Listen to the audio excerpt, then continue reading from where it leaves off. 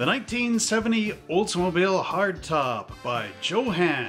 Coming up next on Monster Hobbies Model Car Garage.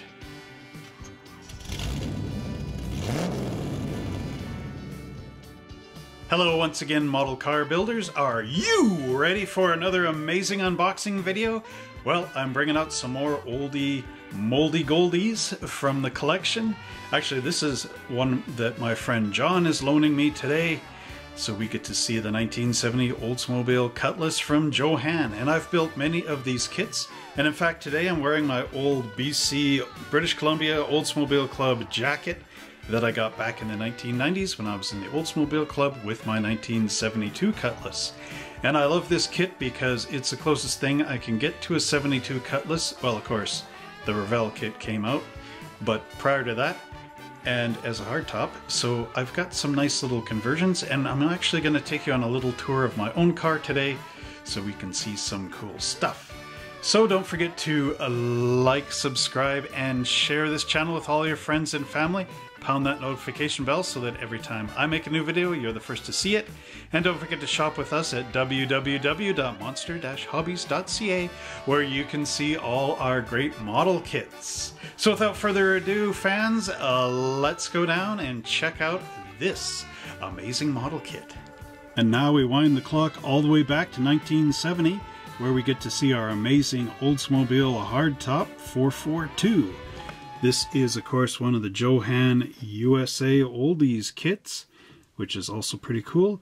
You can build this stock also custom in 1/25th scale.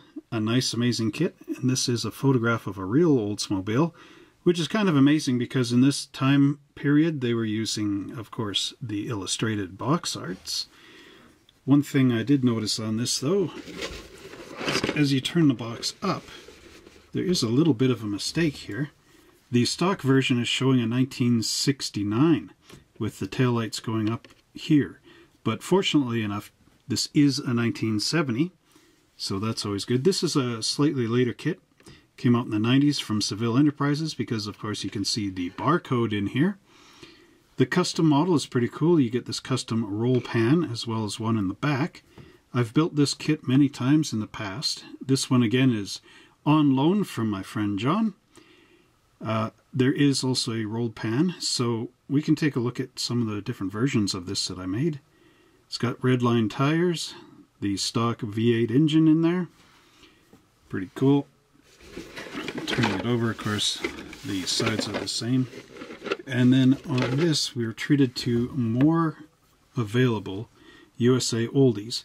So here we've got our 62 Dodge Dart convertible, our 70 Tornado Hardtop, which I do have one of these as well.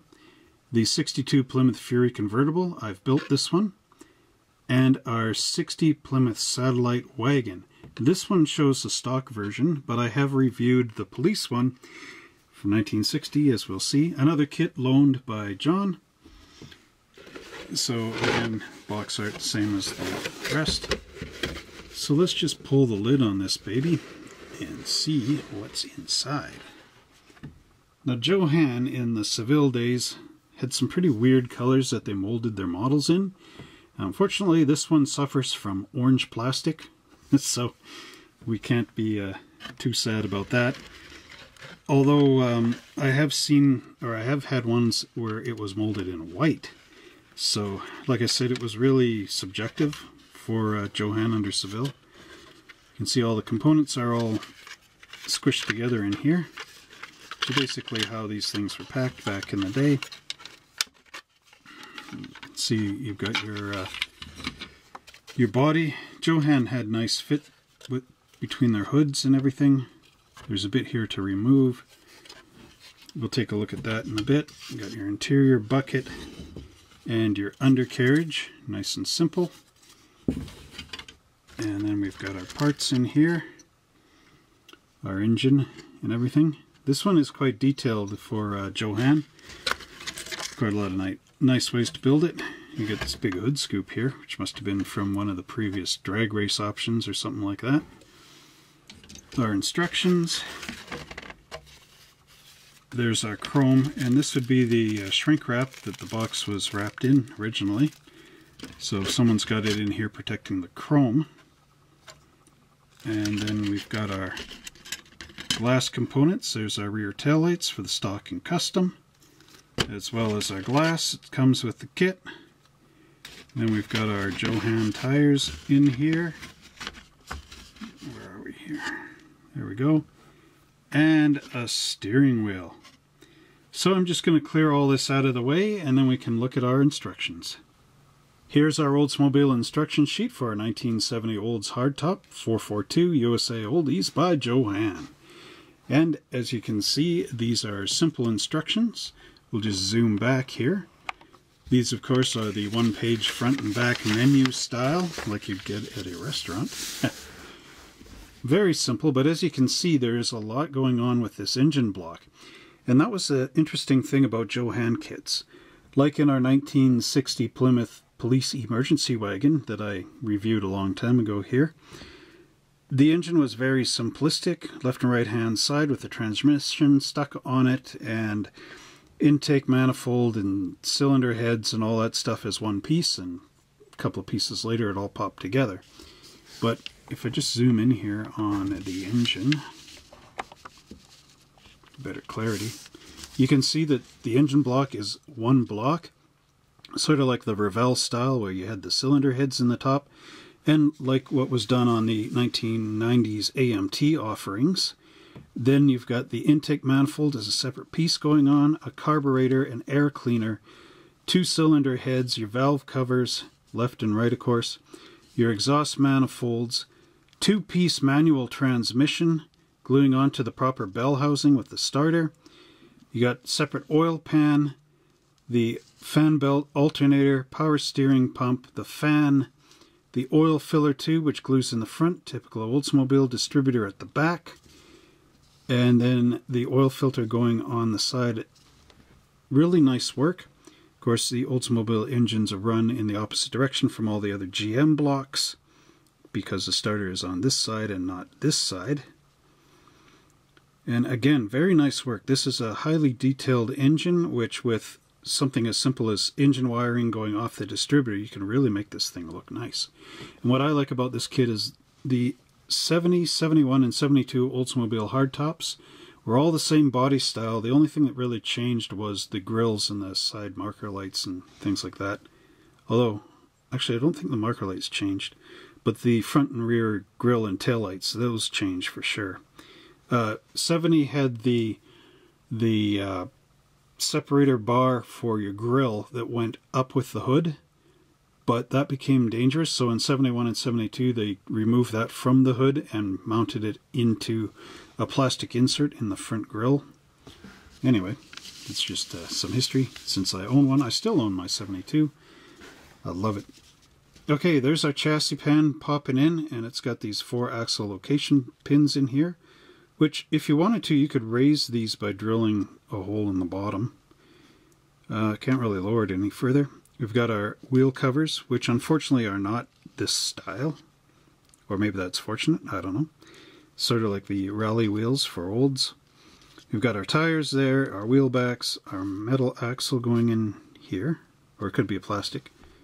The battery, which actually mounts onto a proper looking battery position. And our assembled engine drop-in. And very simply here we have our rear body assembly, and this is our first of the custom pieces. We have our rear rolled pan as well as our taillights popping in the back. It's got the upper taillights and then a long piece connecting in between, which would look nice if you lighted this actually, or lit it I guess. And then here we have our taillights going here with the vertical style turn signals. Now if you do want to make a 70 out of this, you cut the centers out. You have to replace those. You put a bar across there, and then you've got the taillight top and bottom instead. And our rear exhaust trumpets pop through the bumper. This was a special bumper made for 442s. The stock bumper just went straight across, and your exhaust pipes kind of exited, lower out the side kind of thing. And then here we'll just roll up into our final assembly on our menu. This is a big panel. Maybe I'll just zoom out a little. There we go, fit it full frame. So our final assembly, again, there's our rolled pan, a custom one, and it's got these long grill inserts, which if you are building a 70, 71, this is more Cutlass Supreme grill than Cutlass S or that sort of thing, but you can actually cut these a little bit shorter and then glue them in on top of the 70 grills. You'll have to change the front marker lamps, turn signal lamps, because they're long and rectangular. 71, 72 had circular. As we'll see on my car outside, I'll take you on a little tour in this video. Okay, there's our hood and our body, our side mirrors, the radiator shroud, which is a nice touch, going on the radiator. If you've got some sheet styrene from Evergreen, there is a panel that's supposed to go between the front bumper and come out and touch the radiator wall, or the support, pardon me. And you will have to make that if you want this to be accurate. Anyway, there's the glass going in, the rear view mirror, the firewall. There's a separate brake master cylinder. The firewall touches all the way across, unlike the 60 Plymouth Police emergency wagon. So again, more highly detailed, especially with the brake master cylinder. You can drill a couple little holes in there and then wire it down into your chassis. The interior, which is a bucket, but does have the bucket seats in there. The steering wheel and instrument panel all going in together. The gear shift plugs up through the bottom, which is nice. There's two interior lock washers, and then our chassis goes together, and there's chassis pins that pop into the back. There's something interesting about this body, which we'll see when we take a look at the plastic bits, but basically that is your Johan 1970 Oldsmobile instruction sheet. So the first component we want to look at is our body, of course. And you can see that the proportions look quite right, even though this thing is molded in orange. There is a section here that we need to remove, which is kind of interesting because it actually has the holes for chassis pin mounts. But anyway, okay, now that we're underneath here, you can see there are some raised mold marks and one sunken in here, which you can always fix up with your number 16 hobby blade. There's little bits in here where you'd mount your radiator and front firewalls, or firewall and radiator, pardon me, which of course helps in the location. See the nice tail light or side marker light details in here, 442 emblems, door handles, very nicely done. Across the trunk you got your 442 emblem in here, little flat bits to mount your bumper. Again, overall quite nice. There is a little bit of a mold mark in here, however, or a seam line, pardon me. However, there is an interesting part about this. On the Cutlasses that had a vinyl top like this is actually where that break is on your vinyl. However, that's basically our body right there.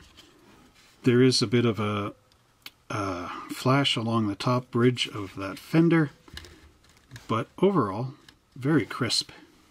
The next piece in the model is the hood, which of course you can see has some really nice detail to it.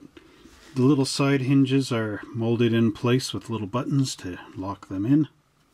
Let's move this up here. You can see the nice accurate vents on the hood. And then there's our little tongue for 1970 with the 442 emblem. And as you can see, as I was saying, this thing became quite dangerous when the hood was up and you were working on the engine.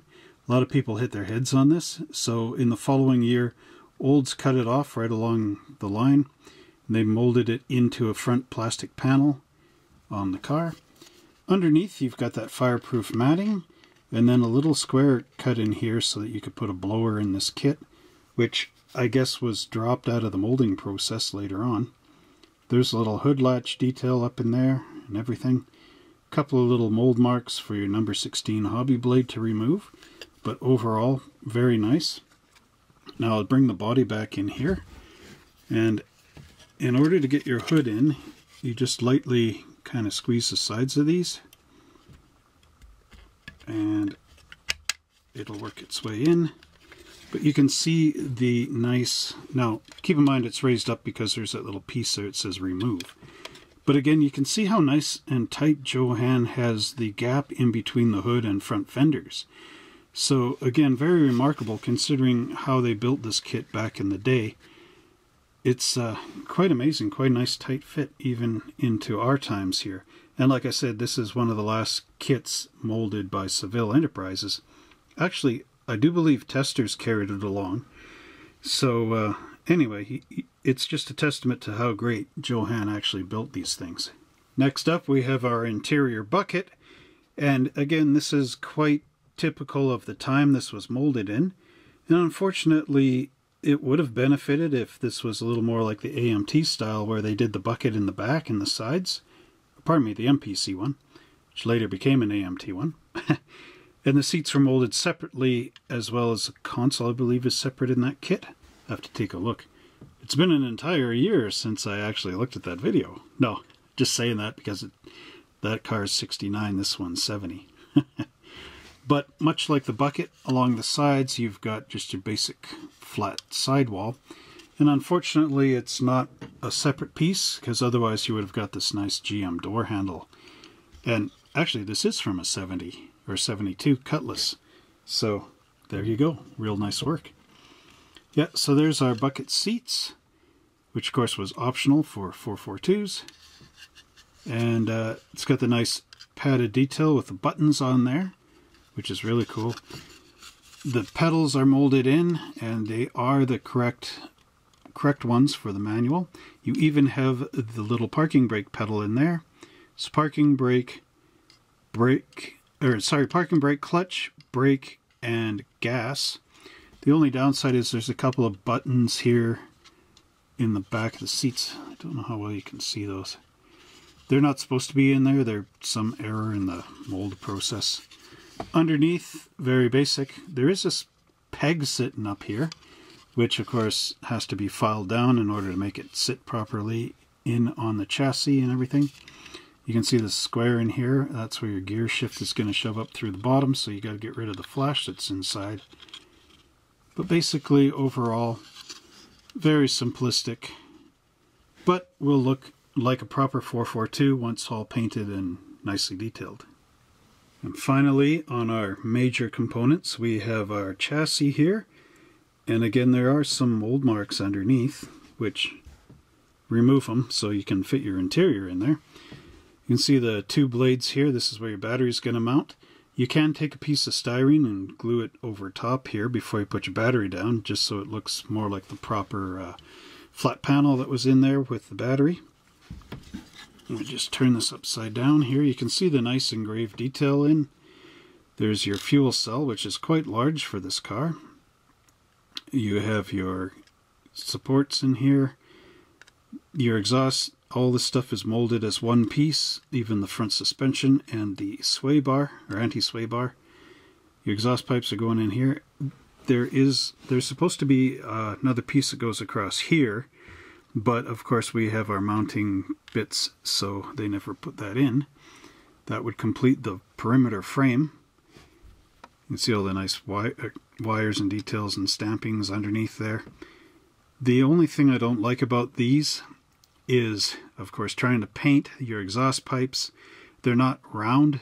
They're actually like a big long rectangle coming out this way that's rounded over at the top. So when you're trying to paint down in here, you know, you need a deep brush and that sort of thing. So, but overall, very nicely done for a simplistic quick build. There's the holes in here, which of course have those blanks for your axles to go through. But overall, very nicely done. The main meat and potatoes of the kit, of course, is that amazing engine block. So let's take a look at the other plastic components. Now there's two orange parts trees in this kit. So what I wanted to show first was, of course, the one with the engine block. And then we can take a look at the other components in a minute here. So, like I was saying, this engine block is really highly detailed and looks like some of the 1990s AMT kits. Sort of like the 67 Chevy and that kind of stuff, right? So you've got this engine block. Oh, Revell also did this style back in the day on their 57 Chevy, the one that's really bad to put together. 55, 56, 57 Chevys had this style. However, it does look really nice because you've got all your little components inside there. The holes for your cylinders. Really nice stuff. Like, just take a look at how great that is. You know, highly detailed. Look at even here, they've got the valves in there on the top of the cylinder heads. Like, just amazing stuff. There's the coil. There's our front water cover, or water pump cover. There's our power steering pump, and it even has the mounting bracket on there. There's our pulleys. This one got cracked here. I don't know if John knows that. Our exhaust manifolds. There's our oil pan, and Seville had some problems with flash back in the day. There's our rolled pans for our bumpers. They're pretty cool, kind of futuristic style. The big plastic axles. There's our transmission, left and right, with that nice bell housing. That's just beautiful work. The air cleaner, which does look like a proper Oldsmobile air cleaner, which you can see on my car when I take us on the tour. And there's the 6-bladed fan. I mean, this thing is just perfect. Just like the real thing, only smaller. So here's our second orange parts tree and our final orange parts tree. And here we have our wheel backs, the retainers for the interior. We've got this hood scoop for a dragster, which unfortunately that's the only dragster bit to this kit. There's our firewall, and that's got our heater in there. And then here's where our master cylinder would go, which is right here. This is very nicely done once you get it out of the flash. There's our AC Delco battery, the little fan shroud, so you don't cut your fingers in the fan if you're trying to do some engine work. There's our radiator support and our radiator in there. There's those wheel bits for your axle. And then we've got our valve covers. And then the steering wheel, which is separate for whatever reason. So what I want to show you is this dashboard. And this thing is really accurate. I'll just bring it up to the camera and just show you the detail on this thing. So you got like all your instruments and your air conditioner and everything. But you may be wondering how accurate this thing really is to a 1970. Well, let's just take a look at something. So this is how accurate the Oldsmobile model kit from Johan is. This is my repair manual for 1972. And like I said, the 70, 71, and 72s all had very similar components. This is our dashboard, how it really looks in the car. The left-hand outlet, the right-hand outlet, the glove box, the pad assembly, the center outlet, the clock cluster, your speedometer cluster, your fuel gauge cluster, headlamp switch, washer wiper switch, cruise control, that would be optional, your heater or AC control, your lower AC outlet if you have air conditioning, radio, the under valance here, your ashtray, and your lower AC outlet. So as you can see with our plastic components, this thing is dead accurate on the model. So isn't that amazing? Just like you can see, this thing is very accurate to the 1970, 71, and 72 Oldsmobiles. So amazing work again by Johan.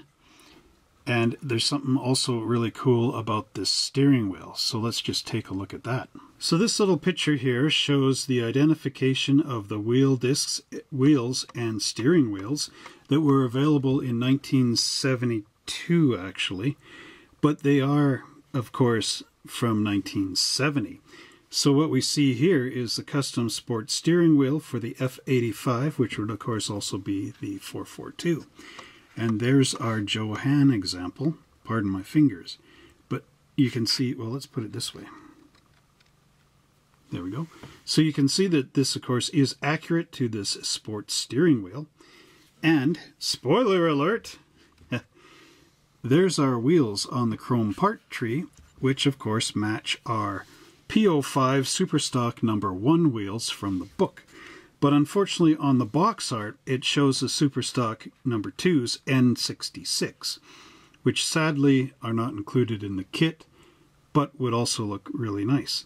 These ones are of course in the 69 Oldsmobile by AMT, so if you want to do a little kit bashing you can. And if you really want to go stock if you can find it. The 1975 Oldsmobile by Johan has the P01 14s inside the kit as promotional wheels, so you could also adapt those into this kit. So there you go. Just like I said, this thing is very accurate to the Oldsmobile it is representing. And what else can I say except let's check out the chrome. Now it's time to review my favorite part of all the model kits, which of course is a nice shiny chrome. So here we have our chrome parts tree, which is pretty sparse, but again, the Cutlasses and the GMs and Fords and that of the 70s didn't have as much chrome as like the 50s, but there still was quite a lot to make the car look really nice. So here what we have is our front bumper with the square turn signal lamps, which of course is 1970. The gap in here, which matches in with the hood on that piece. And like I said, in 71 and 2, that little 442 piece of the hood was molded in place. There's our Superstock 1 wheels, as well as the gear shift lever, which pops up from underneath. Our rear bumper, accurate for 1970, even has 1970 as a license plate. So you can paint this and have the 1970 up there just like they would in a museum, or scrape them off carefully with your number 16 hobby blade and put an actual, like, Illinois license plate or whatever state you want to be from. Alberta would be nice too, British Columbia. There's our inserts for the custom chrome grill. Actually, the rolled pan, what am I talking about? But you can cut these down and fit them in here, and that would give you a Cutlass Supreme look for your 72 Olds. There's our alternator, carburetor, these little things, mirrors, side view mirrors, rear view mirror is there, starter, the oil filter I believe, and then our filler pipe here. And then they also give you some chrome valve covers, so if you don't want the stock style, there you go. On the back, pretty flat. There's a couple of mold marks there which could be easily sanded down. You won't see the back of this anyway, so that'll remove the chrome. You could glue it in nicely into your rolled pans. There are some mold marks and things here which you can sand out, which I would recommend, and then paint the back of this all gloss black or flat black. Same with back of the bumper. More importantly, up along this edge toward the back, because that'll hide it from being viewed from up and underneath. But as you can see, the front end is quite nice. Nice chrome detail on there. Headlights molded in place, just like our 60 Plymouth police car. A lot of Johans had these molded in place. Didn't really give you a clear lens in there. These you need to paint black, because on the real car that's wide open. You could, if you were very careful, you could actually Dremel the backs of those off, so they will be wide open. But again, very nicely done on the chrome parts tree, very accurate to a 70 Oldsmobile. Next up we have our clear components, which of course include the windshield and rear glass, no side windows. This of course is a promo style and the 60s style, so you have these long runners connecting the glass. You can actually cut these off for more accuracy. And then here we have our rear tail lamps, so the stock version as well as the custom, the elongated tail lights, which would look nice with some LEDs in behind there if you're into wiring your models. Of course, our glass is pretty clear. There are some big mold marks back here. What I would just recommend is running sandpaper across. You're not going to see this portion anyway. Just to flatten these big bumps out so they don't interfere with interior fit or anything like that. Unfortunately, there are some little scratches in the window here. The problem with back in the 60s is they never bagged the clear plastic parts, so any bits like this could roll across and scratch it. You know, what do you expect from the old days? Anyway, there's our rear tail lamps. There is a nice little grill pattern molded in on the custom ones. And of course we've got 442 stamped in here so you know which car it goes to in the future. There are little mold marks in between here, fortunately on the back, so that won't interfere with their fit on the bumper. You can scrape them out of there. I don't think it really matters either way. But that's basically our clear components. Here we have our tires that come with the kit. And as you can see, these are very generic, basic Johan style tires. So they don't say Firestone, Goodyear, BF Goodrich, Motomaster from Canadian Tire, or anything like that. These are just plain. Unfortunately, these ones do not have the pre-painted red line tires on them. However, they do have the little raised ridge. Let's see if we can find it. Yeah, so right along there, where you'll have to very carefully paint on the red yourself. There is a bit of flash in here and on the edge. And there are some like sink depression marks on the rubber. So I don't know if you want to use these tires or try to replace them with some more modern AMT ones or what.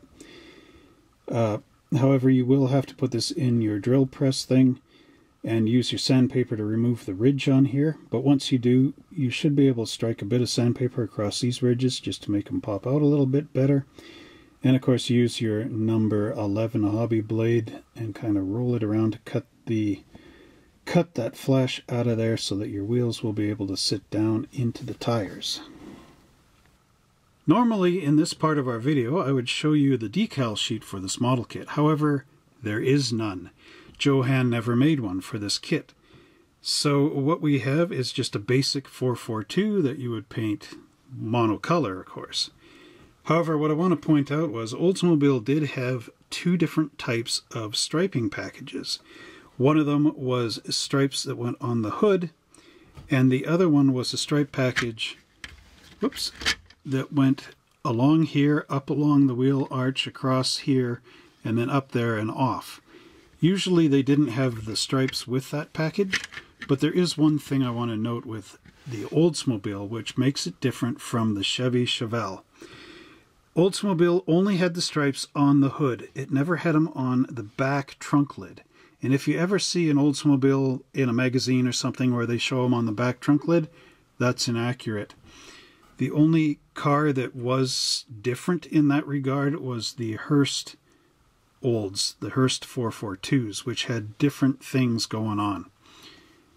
But anyway, a simple way to mask this is just to take some masking tape along the edges of the ridges on these hood bulges, and then paint that a different color, like white, black, red, whatever.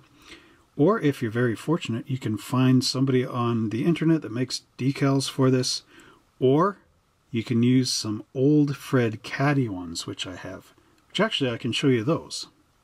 Now back in the day when I was in the Oldsmobile Club, I was trying to make, of course, as many Oldsmobile model kits as I can, and these ones here are the Fred Caddy decal sheet that, of course, when Fred Caddy was still making decals, these things were all over the place. Unfortunately, Fred Caddy, of course, put in the trunk lid decals. But anyway, as you can see, there's the ones for the hood that he came up with, black and white. You have W30, W31 for different options for the olds. And then you've got white stripes here. These ones were on the sides, like I was saying, and I forgot the one went across the trunk lid, but there it is. And then he's got these Cutlass S decals, which you put the silver one down first and then slide that one on the top. There's an Oldsmobile air cleaner with Oldsmobile spelled up. And then the one for the 442 with the 442 block. And then 442 emblems. So again, very nice work by Fred Caddy. And I want to show you another one here that I bought. This one here is Fred Caddy decal sheet number 302. And instead of black and white, this one is orange and gold. And this is a beautiful decal sheet. So of course these would go on a darker colored car. But again, very nice. And I have one more to show you. Now this one is really amazing. This is a 1970 Oldsmobile Cutlass Supreme convertible. So you need a different body, of course. This is the official pace car decal sheet by Fred Caddy. And it's got the black lighters here and the red ones there. So you're supposed to put the black ones down first and then slide the red ones over top. So you've got like a drop shadow of red. It's got official pace car May 30th, 1970 for the Indy 500. The black stripes. Now this one did have the stripes on the trunk lid. There's our Indy logo with the white backdrop you put on there as well. and then the air cleaner for the 442, and it's got the Firestone tire labels on there, as well as the air cleaner with Oldsmobile written on it. And look at all the 442 emblems. This is really cool. It's just too bad Fred Cady is no longer making these. Here we have my first attempt at ever building the 1970 Johan Oldsmobile Hardtop, and this is a very old kit in my collection. You can see that I hand painted those red line tires on there. This is my first spray paint job using an airbrush, and I painted this with the Tamiya metallic blue. Unfortunately, there's a lot of drips and sags and everything in it. I was trying to get the mixture right. I also built this model before I actually owned a real Oldsmobile, my 1972 Cutlass, so I have made a lot of mistakes in here with car color, including the Chevy engine orange engine block. This is my second 1970 Oldsmobile 442, and this one has those custom rolled pans on it. And to be honest, I did take a lot of custom bits from other kits to make this, like those wheels. They're from an AMT 53 Studebaker, the custom. And the steering wheel is from, I think, a Revell kit. There's those red taillights that go all the way across the back. The color is Tester's metallic purple out of the old square bottles. And this again was an airbrush job, and as you can see, I did improve quite a lot on this one. Next up, we've got another great Oldsmobile for you. Now this car is a different type of custom job, and as you can see, it's been turned into the Rally 350 in as best as I could. The actual hood is a little bit different, but the Fred Cady decals are on here, as I showed in the video, and you can see the red line tires and the Rally 2 wheels. Those come from the AMT kit. The wheels are actually Firestones from a different AMT kit, and the spoiler on the back there is from the AMT Cutlass from 1968. And you can see the nice job on the yellow and everything. This is a spray paint job, and this car was named after my first girlfriend on the license plate there, so this would be about 1998. This is a work in progress duplication model of my actual 1972 Oldsmobile, and as you can see, I've put a lot of work into accurizing this to my real car. I've even added in bare metal foil with some black foil on there for that side molding, and the Fred Cady Cutlass S decals on the front fenders, just like on my real car. And as I rotate this around here, I've also added in the little spot here for our door latch, for unlocking the trunk, I should say. And as you can tell, I was on quite a good path to getting this right. It's even painted in the correct saddle bronze color, which is actually a Humbrol brass, which is quite surprising. But that is my car. Just to give you an idea of the amount of alteration that I've done to this model kit, you can see here the original 1970 Johan bumpers, and then my 1972 alterations to them. So just with the front bumper, you can see that I've taken the square turn signal lights and replaced them with these round ones, like how the 1970 is supposed to be. A little hard to tell on the flat black. I've also taken the custom grills and cut them down and inserted them into the grill openings, because the 72 442 didn't have it like this. Then I've altered the front here more along the lines of the 72 bumper that curved upward. I'll have to cut the tongue off the hood somehow and put it in there. And that's where I am for there. For the rear bumpers here, let me just move these out of the way, move these over. You can see the vertical headlight, or taillights, pardon me, and the 1970 license plate inside here, and what I've and the rear exhaust pipes going through the bumper. And then for mine, I've actually cut out the verticals and put in the horizontal bars. I'm gonna have to figure out how to put red taillights in here, and I've removed the exhaust pipes and covered them over with this plastic filler, and removed the 1970 off the license plate at the bottom. So again, this kit is going to be a work in progress over time. But you can see that eventually it should be able to be transformed into a 72 Cutlass. And as a final exciting feature, you can see that I've changed the front bucket seat into a bench. And how I did this actually was I cut the bottom off the car and cut out the 2 bucket seats. Then I sanded down the gear shift lever and everything that was in here, the center console, and I filled it all with automotive body filler, and then re-sanded and reshaped it to the proper Oldsmobile shape. So then when you put this back together, you actually get the stock bench seat. And then I've added in the armrests from the AMT kit, just to give it a little extra on the sides there. And when I get done, it should look like it did back in 1992. And that completes our look at the Johan USA Oldies 1972 Oldsmobile Hardtop. Well, I hope you enjoyed that awesome video, and great thanks out to my friend John for allowing us to take a look at this great old example of an untouched 1970 Oldsmobile from Johan. I wanted to show these in the video, but all of mine are, you know, half built and whatever, so I'm glad he actually had a fresh one for our great review. So don't forget, once again, here I'm going down here so the words show up, to like, subscribe, and share this channel with all your friends and family. Pound that notification bell so that every time I open a new model kit, you're the first to see it. Next week we're going to have another great Oldsmobile kit from Johan, so stay tuned. And visit us at www.monster-hobbies.ca. Support us over on our Patreon page, and check out all our other great YouTube pages, and leave comments on Facebook and all that other cool stuff. And until next time, everyone, happy model building.